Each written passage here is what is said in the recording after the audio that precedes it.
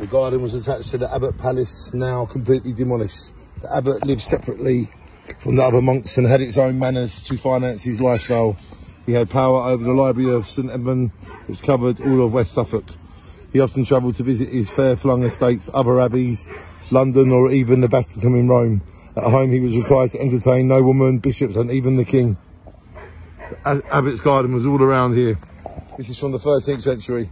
In front of you is a dove court, and beyond that, the 13th century Abbey Bridge and a long present wall with enclosed the whole site. The wall even extended over the river, where the bridge and porters could prevent boats entering the Abbey. Wow, look how it used to look. Continue to your lesson on the main path to the next panel. And that is what it is today. And that's what it was in the heyday.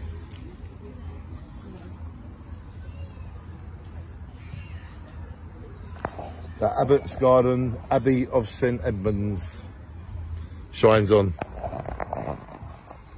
This is one of 10 outdoor panels linked to the tap tour available from the Abbey Visitor Centre.